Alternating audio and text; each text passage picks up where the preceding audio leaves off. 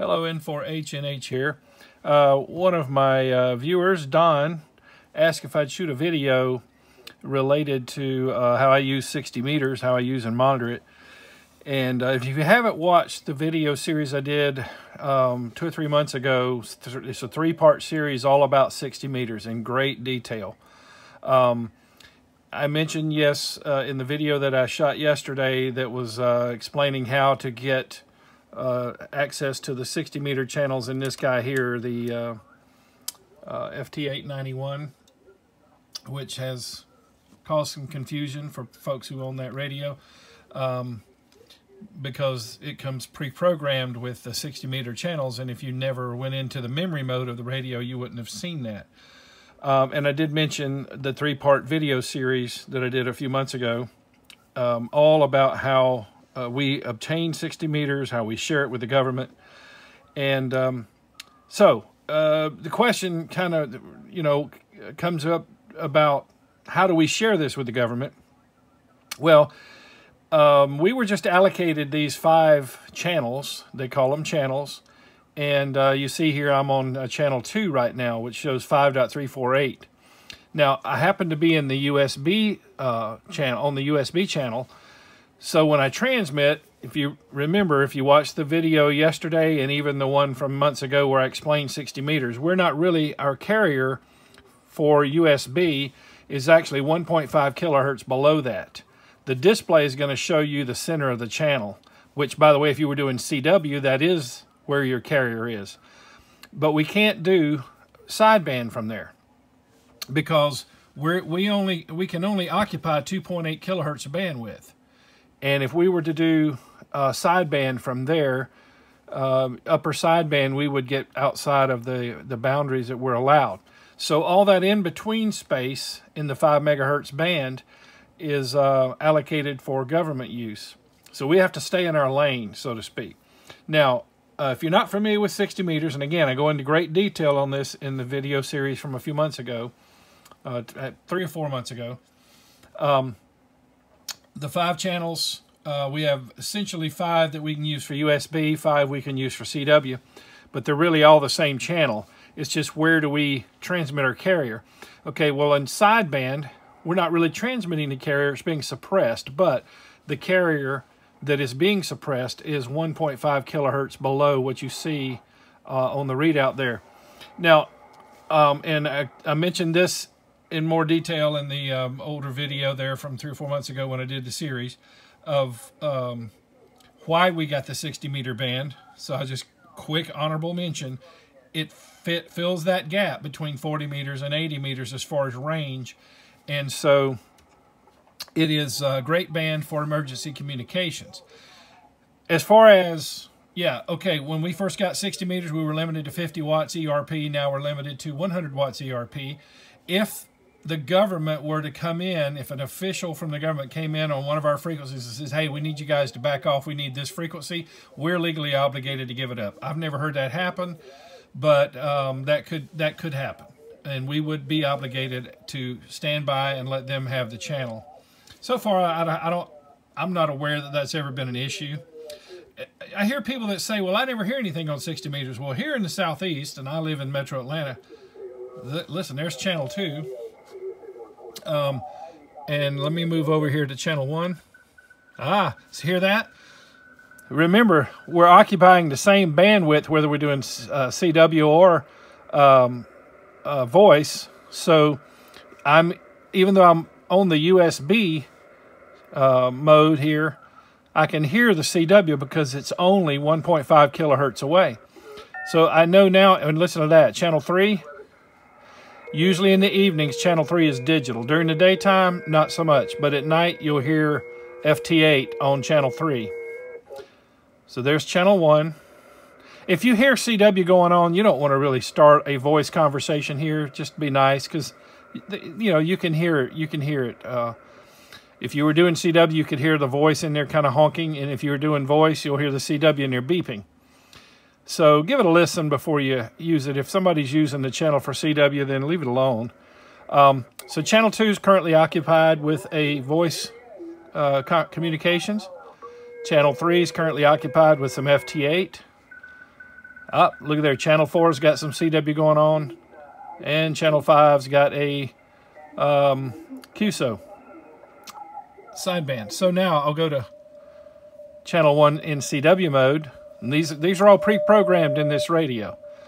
Just like with the 891, they were in the memories. All I had to do was go to memory mode, which is this button right here on the FTDX 5000, and then cycle through the memories. There was already one memory in there, 7 megahertz, and then after that I saw these, which are the user memories, or U memories, and you'll see here that 5-1 is U5-1 is channel 1's sideband.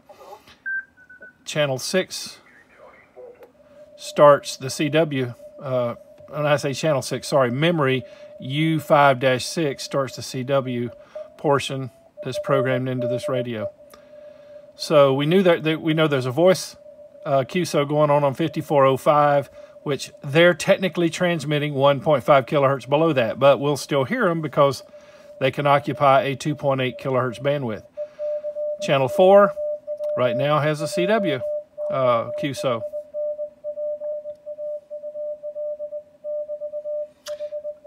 There's a good bit of action on the 60 meter band. It comes and goes maybe. There's more activity now than there used to be, and I'll tell you why. SOTA. In the Southeast, we have a lot of friends. We get together for Summits on the Air. We have campouts. We have cookouts. And so we get to know a lot of these folks. And it's a great band for us to be able to operate as a SOTA activator, the person up on the mountaintop, Summits on the Air, and then as a chaser because of the range that it allows. 20 meters, we're flying over one another's head, usually 40 meters even. And then 80 meters during the daytime is not great. So, and most SOTA operators are out during the daylight hours. So 60 meters provides that range of coverage, just like what that agreement was with the government, so that they would allocate us these 5 channels. The original reason was, okay, if there was a national emergency, ham operators can help out for the emergency using 60 meters because of that. It provides that in-between range. So just think of it, in the daylight hours when 80 meters isn't great, 60 meters is. And yes, at night, 60 meters will go long, just like 80 will. I've made 2,000 plus mile contacts at night on 60 meters. So, it just provides that in-between range. So our SOTA friends, for us to be able to chase one another when we're too far for 2 meters, too close for 40 meters or 20 meters, and 80 meters is not great in the daytime, boom, there's 60. So it's just a great band, and you'll hear a lot of regional QSOs on it. So here we go. Again, channel 3 is where you're going to mostly hear digital.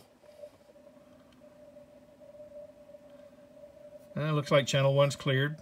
No CW.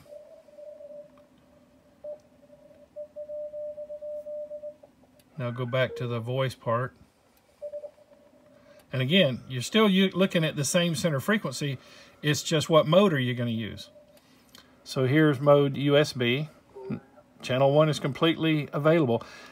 You know, you say, well, we've only got 5 channels. That's going to be crowded. No, it's not. You see, a good bit of time you can have a QSO on here, because a lot of people don't know about the magic band, okay? A lot of folks call 6 meters the magic band. For us SOTA guys, 60 meters is a magic band. So there's a QSO on channel 2. FT8 again on channel 3. Ah, somebody doing CW. So again, he's 1.5 kilohertz above. I'm sorry. I'm gonna see. Yeah, I'm looking right now 1.5 kilohertz below where he is. Even though the dial says 5.373, that is where he is. But I'm in USB mode, and the radio internally is shifting it down 1.5 kilohertz, and they have to do that for legal reasons. If I mentioned in the previous video why all that is, so I'm not going to get into it here. In 5405, not occupied. So if you wanted to get on here and have a regional QSO with your friends, channel up, somebody's coming in there now with CW on channel 5, but channel 1 is still unoccupied. 2 is being used for voice. 3 is usually FT8 at night. During the daytime, FT8's not in there usually, so you can use channel 3 for voice. And again, channel 4's got CW. Let me switch back over to the CW channels. I thought I heard somebody started up some CW on, up there it is. He said test. Somebody doing a test. Couldn't be a contest. You're not allowed to contest on the 60-meter band, which is another good thing. So if you don't like contesting, crowding the band on the weekends, you know, the work bands, 12, 17, 60, 30, no contesting. Okay, so Don, I hope that answered your question. But yes, you know, 60 meters is a great band, and very popular now with Summits on the Air operators, because we want to be able to let our friends in the region see Summits on the Air. If you haven't looked into it, it's a point system. It's a way for us to practice off the grid communications. And so we have to operate off battery or solar power, makeshift antennas, you know, hike up to a mountaintop. Some of them you can drive to, but mostly you hike, so you get a good outdoors exercise. And you're operating with, usually, you know, after you do it a little bit, if you're carrying around, you know, heavy gear, you're going to learn how to scale down. And that's why you see a lot of Summit on the Air operators using QRP CW rigs that honestly are about the size of an Altoids can, and run on a 9-volt battery. I've got one of those on order, and I'll be doing a review on it when it comes in. An LNR Precision MTR4B version 2. You know, carrying the 891 around has been great. It's been a great radio for me for SOTA, but for some outings, I want to be able to lighten the load. My friend Joel, KC4WZB, showed me his backpack last night. He's completely loaded, radio, antenna, water, food, and all under 5 pounds. That's just amazing. But he's, again, doing it with a QRP rig. So a lot of the guys doing SOTA, because they're having to hike up a mountain, or you know, down on using QRP rigs. And so that's one of the reasons I chose the FTDX 5000. I went to HRO, and it took me 8 months of sitting down there listening out for weak stations, QRP, SOTA, or anything else, even voice, finding the radio with the best noise floor and the ability to pull those stations up out of the weeds. And so that's the reason you see a 5000 sitting in front of me, and not all of the other wonderful radios out there that I could have picked. And there were some good contenders, don't get me wrong, but this one edged them out every time.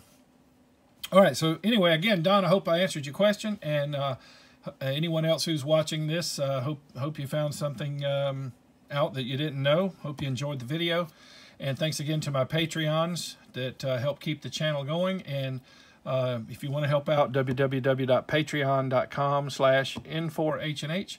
And if you subscribe, that'll also help keep the channel going. All right, 73 from N4HNH.